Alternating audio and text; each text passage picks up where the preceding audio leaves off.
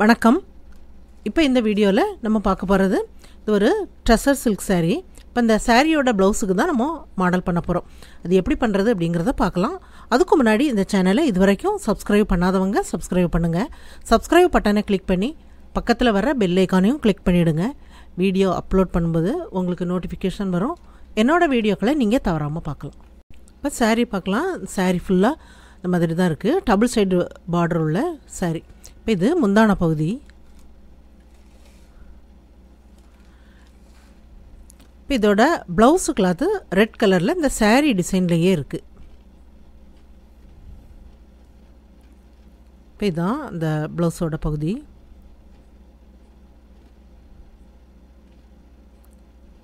இப்போ அதில் டிசைன் பண்ணுறதுக்கு saree colour poly cotton cloth 1/4 metre தேவையானது. பேக் சைடு அளவு லைனிங் கிளாத்தும் மேல் பக்க கிளாத்தும் சேர்ந்த மாதிரி கட் பண்ணி வச்சுருக்கிறேன். அகலம் 11 இன்ச் அளவுக்கு கட் பண்ணியிருக்கிறேன். உயரம் 14.5 இன்ச் அளவுக்கு கட் பண்ணியிருக்கிறேன். ஷோல்டர் 5.5 இன்ச்சு, ஆம் ஹோல் 5.5 இன்ச் அளவுக்கு இருக்குது. இப்போ இதில் வெட்டுப்பாகம் 3 இன்ச் அளவுக்கு அடையாளப்படுத்துகிறேன்.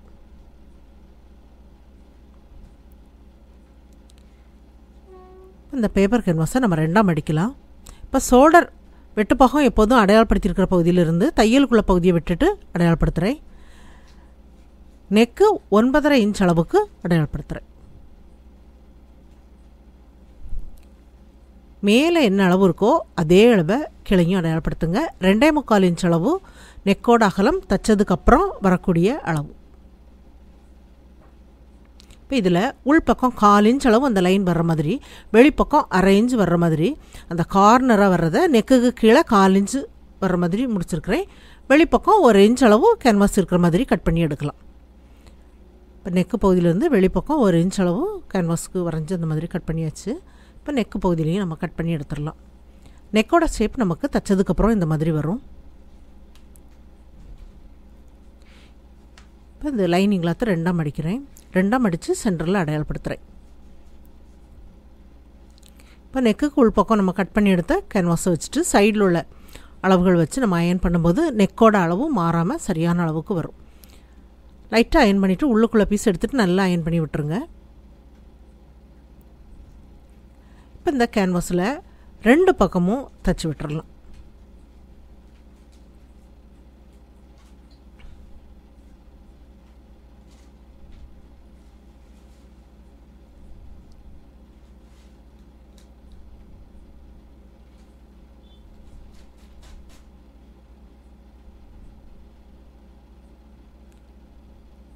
ரெண்டு சைட்லேயும் கேன்வாஸில் தைச்சி முடிச்சாச்சு. இப்போ இது மேல் பக்க கிளாத், அதுக்கும் மேலே இந்த பீஸ் வைக்கலாம். இப்போ லைனிங் கிளாத் வச்சுருக்கிறேன். சென்டரில் நம்ம ஒரு தையல் தைச்சிட்டு நெக்கு பகுதியில் தைக்கலாம்.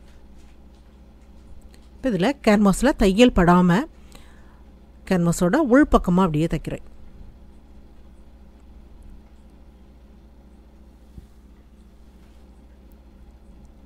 தைச்சதுக்கப்புறம் 1/4 இன்ச்சு கிளாத்தை விட்டு அப்படியே கட் பண்ணி எடுக்கலாம். கட் பண்ணி எடுத்ததுக்கப்புறம் இந்த கார்னரில் தையல் வரைக்கும் கட் பண்ணி விட்டுருங்க. சைடில் எல்லாமே இந்த மாதிரி கிராஸில் கட் பண்ணி விட்டுருங்க. கட் பண்ணி விட்டதுக்கப்புறம் லைனிங் கிளாத்தை அடிப்பக்கமாக அப்படியே திருப்பி விட்டுருங்க.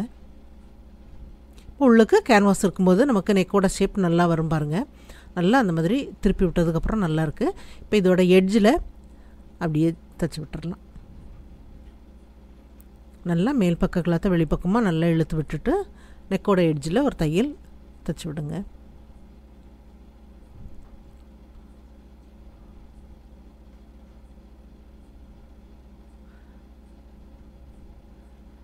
வெளிப்பக்கம் தைச்சதுக்கப்புறம் 2 கிளாத்தையும் சேர்ந்த மாதிரி சுற்றி நம்ம ஜாயிண்ட் ஆக்கி விட்டுறலாம். இப்போ இந்த நெக்கோட ஷேப் நல்லா வந்திருக்கு பாருங்கள். உள்பக்கம் கேன்வாஸ் இருக்கும்போது இந்த மாதிரி நமக்கு தைக்கிறதுக்கு வசதியாக இருக்குது. இப்போது சுற்றி ஜாயிண்ட் ஆக்கி முடிச்சாச்சு. இப்போ இது நேர் பீஸ் கட் பண்ணி வச்சுருக்கிறேன். நேர் பீஸோட அகலம் 2 இன்ச் அளவு இருக்குது. அதை அப்படியே ரெண்டாக மடிக்கலாம். ரெண்டாக மடித்து ஜாயிண்ட் ஆக்குறேன். இப்போ இது நம்ம பைப்பிங் பண்ணி எடுக்கிறதுக்காக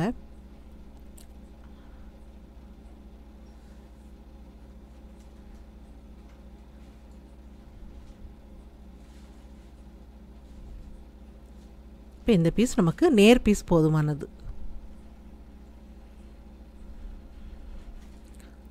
நல்லா திருப்பி எடுத்ததுக்கப்புறம் நல்லா கை வச்சு தேய்ச்சி விட்டுருங்க. நல்லா சுருக்கம் இல்லாத அளவுக்கு ஸ்மூத்தாக இருக்கும். இப்போ இது எல்லாமே நம்ம கட் பண்ணி எடுக்கலாம். 2 இன்ச்சு நீளம் இருக்கிற மாதிரி இந்த பீஸ் நம்ம கட் பண்ணி வைக்கலாம்.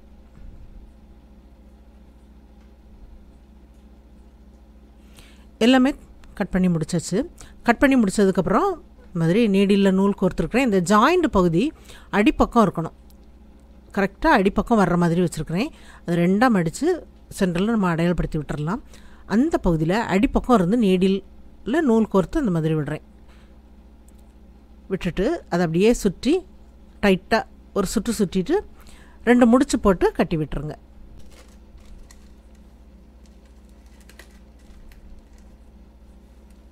நல்லா டைட்டாக கட்டி விட்டுருங்க. இந்த மாதிரி இருக்கும். இப்போ கட்டி விட்டதுக்கப்புறம் இப்போ இதில் பீடு வச்சு நம்ம தச்சு விடலாம். ஒரு பீடு எடுத்து அதை சென்டரில் வர்ற மாதிரி அப்படியே மேல் பக்கம் அந்த பீடு வந்து தெரிகிற மாதிரி அடிப்பக்கம் முடிச்சு போட்டு த்ரெட்டை கட் பண்ணி எடுத்துருங்க.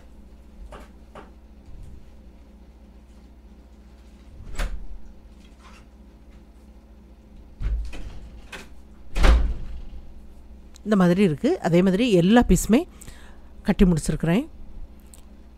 இப்போ இந்த நெக்கு பகுதியில் நெக்குக்கு வெளிப்பக்கம் 1/2 இன்ச் அளவு அடையாளப்படுத்தணும். அந்த சைடில் டேப்பில் நமக்கு ஸ்டீல் இருக்கிறதுனால இந்த பகுதியில் வச்சு நான் அடையாளப்படுத்துகிறேன். நெக்குக்கு வெளிப்பக்கம் 1/2 இன்ச் அளவு அடையாளப்படுத்துகிறேன். கரெக்டாக 1/2 இன்ச்சுக்கு அடையாளப்படுத்தி விட்றேன்.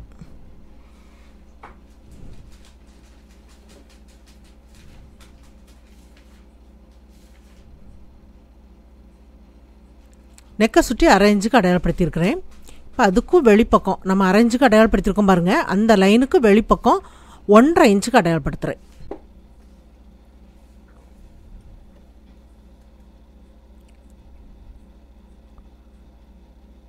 இந்த உள்பக்கம் நம்ம போட்ட லைன்லேருந்து வெளிப்பக்கம் 1/2 இன்ச்சுக்கு அந்த நெக்கோட ஷேப்புக்கு தகுந்த மாதிரி அப்படியே அடையாளப்படுத்தி விட்டுருங்க.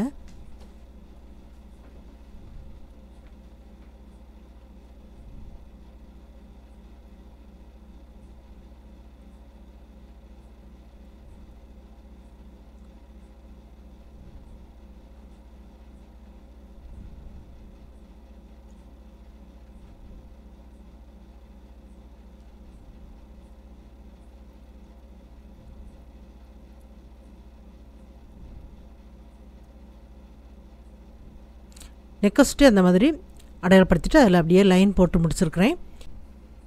இப்போ 2 லைனுக்கும் சென்டரில் இன்னொரு லைன் போட்டுடலாம்.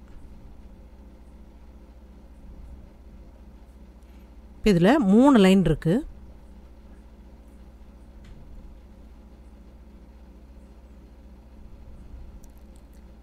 இப்போ இதில் நம்ம ஏற்கனவே கட்டி வச்சுருக்கோம் பாருங்கள். அதில் அந்த பீடு இருக்கிறது சென்டரில் கரெக்டாக வர்ற மாதிரி சைடில் இருக்க லைனில் தச்சு விடணும். ஃபஸ்ட்டில் நம்ம நெக்கு பகுதி பக்கமாக உள்ள லைனில் அப்படியே ஜாயிண்ட் ஆக்குங்க. கரெக்டாக அந்த சென்டரில் நம்ம போட்டிருக்கிற லைனில் அந்த பீடு வச்சு கட்டியிருக்கிற பகுதி வர்ற மாதிரி வச்சு அப்படியே ஜாயிண்ட் ஆக்குங்க. சரியாக வரும். சைடில் நம்ம போட்டு விட்டுருக்கிற லைனில் அப்படியே ஜாயிண்ட் ஆக்குங்க. இந்த நெக்கு திரும்புகிற பகுதியில் மட்டும் கொஞ்சம் ஒன்றுக்கு மேல் ஒன்று ஒவ்வொரு பீஸ் வர்ற மாதிரி கொஞ்சம் நெருக்கமாக வச்சு விடுங்க. ஏன்னா வெளிப்பக்கம் ஜாயிண்ட் ஆக்கும்போது அப்போ சரியாக வரும்.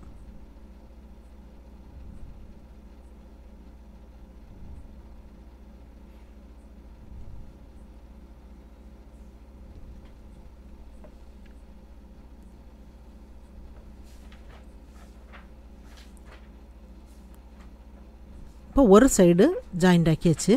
இப்போ ஜாயிண்ட் ஆக்குனதுக்கப்புறம் வெளிப்பக்கம் நம்ம ஒரு லைன் போட்டிருக்கோம் பாருங்கள்.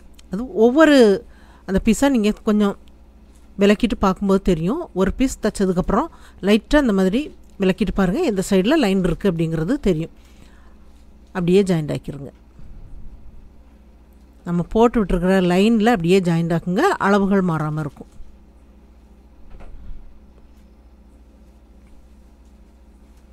ஒரு பீஸ் தைக்கும்போது அடுத்த பீஸை லைட்டாக கொஞ்சம் விளக்கிட்டு பார்க்கும்போது உள்பக்கம் இருக்கிற லைன் தெரியுது.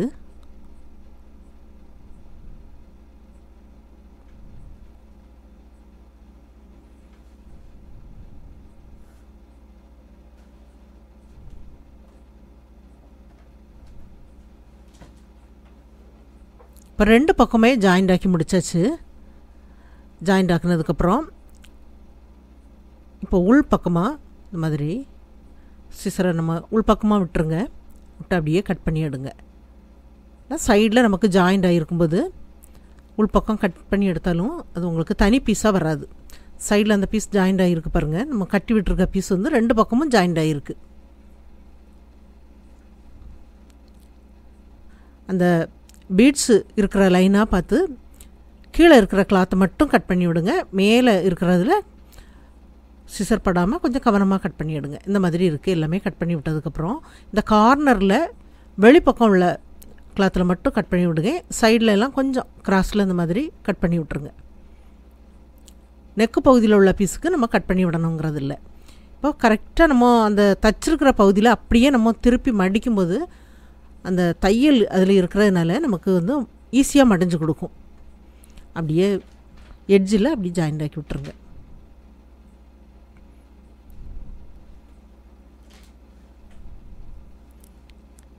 இந்த பகுதி வந்ததுக்கப்புறம் அந்த கார்னர் பகுதியில் இந்த மாதிரி மடித்து விட்டுருங்க.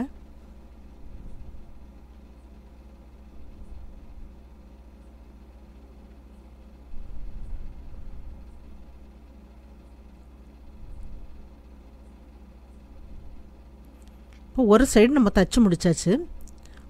தைச்சதுக்கப்புறம் அந்த நெக்குக்கு வெளிப்பக்கம் அடிப்பக்கம் இருக்கிற கிளாத்து வந்து தெரியாமல் இருக்கணும். அந்த அளவுக்கு ஒரு 4 இன்ச்சுக்கு அதிகமாக இருக்கிற மாதிரி விட்டு எக்ஸ்ட்ரா கிளாத்து எல்லாமே நம்ம கட் பண்ணி எடுத்துடலாம். கொஞ்சமாக கிளாத்தை விட்டுட்டு அப்படியே கட் பண்ணி எடுக்கிறேன். திருப்பி பார்க்கும்போது நெக்குக்கு வெளிப்பக்கம் தெரியாத அளவுக்கு இருக்கணும். அந்த மாதிரி கட் பண்ணி எடுத்துருக்கிறேன்.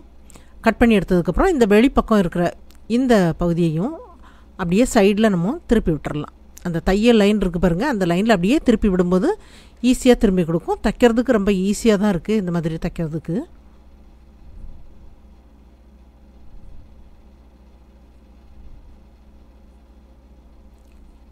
இப்போ கீழே வந்து நமக்கு கார்னராக அது மடிஞ்சு கொடுக்கணுங்கிறது இல்லை. ஏன்னா அந்த பகுதியில் நம்ம கட் பண்ணி விட்டுருக்கோம். இந்த சைடில் அப்படி தைச்சதுக்கப்புறம் இன்னொரு பக்கம் அப்படியே திருப்பி விட்டுருங்க. தைச்சதுக்கப்புறம் இதுலேயும் ஒரு 4 இன்ச்சுக்கு அதிகமாக கிளாத்தை விட்டுட்டு அப்படியே கட் பண்ணி எடுத்துருங்க. இப்போ இதில் நம்ம ஒரு தையல் தைச்சிருக்கிறோம். இதுக்கு மேலே இன்னும் நம்ம பைப்பிங் எல்லாமே வச்சு ஜாயிண்ட் ஆக்கும்போது உள்பக்கம் இருக்கிற அந்த கிளாத்து வந்து அதோட நல்லா ஜாயிண்ட் ஆயிரும். இந்த பீஸ்லேயும் தையலுக்கு வெளிப்பக்கம் கொஞ்சமாக இருந்தால் போதும். அப்படியே கட் பண்ணி எடுத்துருங்க. ஏன்னா பைப்பிங் வைக்கும்போது நமக்கு வெளிப்பக்கம் தெரியாமல் இருக்கணும். அந்த பிசுறு எல்லாமே தெரியாமல் இருக்கணுங்கிறதுனால கரெக்டாக அந்த மாதிரி கட் பண்ணி எடுத்துருங்க. 2 பக்கமே கட் பண்ணி எடுத்துருக்குறேன். இப்போ இது கம்பி போட்டு கோல்டு கலர் கிளாத்து பைப்பிங் பண்ணி விட்ருக்குறேன். இப்போது ஃபஸ்ட்டில் நம்ம தைக்க வேண்டியது நெக்கு பகுதியில் அப்படியே ஜாயிண்ட் ஆக்குறேன். நான் அந்த ரெட் கலர் வந்து நமக்கு வெளிப்பக்கம் ஒரே அளவுக்கு தெரிகிற மாதிரி வச்சு அந்த பீஸ் அப்படியே பைப்பிங் வந்து நீங்கள் ஜாயிண்ட் ஆக்குங்க. இந்த கார்னரில் வந்ததுக்கப்புறம் அப்படியே மடித்து விட்டுட்டு திருப்பி விடுங்க. அந்த பகுதி நல்ல ஷார்ப்பாக இருக்கிற மாதிரி இந்த கார்னர் இருக்கும். இப்போ நெக்கு பகுதியில் ஒரு பக்கம் நம்ம ஜாயிண்ட் ஆக்கியாச்சு. பைப்பிங்க்கு இன்னொரு சைட்லேயும் ஜாயிண்ட் ஆக்கிடுங்க. நெக்கு பகுதியில் நம்ம முதல்ல நம்ம ஜாயிண்ட் ஆக்கும்போது அந்த ரெட் கலர் ஒரே அளவுக்கு தெரிகிற மாதிரி வச்சு ஜாயிண்ட் ஆக்கியிருக்கிறோம். இனி இந்த சைடு அதுக்கு மேலே வச்சு ஜாயிண்ட் ஆக்கிடுவோம். இதில் 2 தையல் தச்சு முடிச்சாச்சு. இது பேக் சைடு மாடல் ஃபினிஷ் பண்ணியாச்சு பாருங்கள். இந்த மாதிரி தைக்கிறதுக்கு வந்து இப்படி உள்ள மாடல் வந்து அந்த அளவுகள் வந்து எடுக்கிறதுக்கு நமக்கு எந்த கஷ்டமும் இல்லாமல் அந்த நெக்கு நம்ம முதல்ல நம்ம எல்லாமே தைச்சதுக்கு அப்புறம் இந்த டிசைனை பண்ணிவிட்டு அதில் வந்து இந்த கட் ஒர்க் டிசைன் வந்து நம்ம பண்ணியிருக்கிறது ரொம்ப ஈஸியான முறையில் எல்லோரும் ஈஸியாக பண்ணலாம். அந்த மாதிரி இந்த மாடலை நான் உருவாக்கியிருக்கிறேன். இது எல்லாருக்கும் பிடிச்சிருக்குன்னு நினைக்கிறேன். நீங்களும் ட்ரை பண்ணி பாருங்கள். இந்த வீடியோ பார்த்ததுக்கு நன்றி. மேலும் வீடியோஸ் பார்க்க இந்த சேனலை மறக்காமல் சப்ஸ்கிரைப் பண்ணுங்கள்.